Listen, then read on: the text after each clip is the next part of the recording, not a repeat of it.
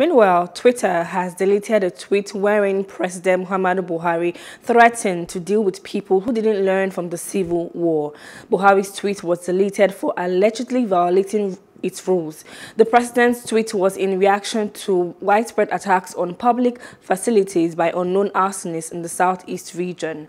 The tweet, however, sparked outrage on Tuesday evening, with many social media users describing it as genocidal and a direct threat to people of the southeast region of Nigeria. Several users reported the president's Twitter account.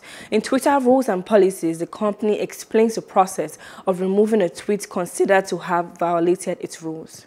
Hello, hope you enjoyed the news. Please do subscribe to our YouTube channel and don't forget to hit the notification button so you get notified about fresh news updates.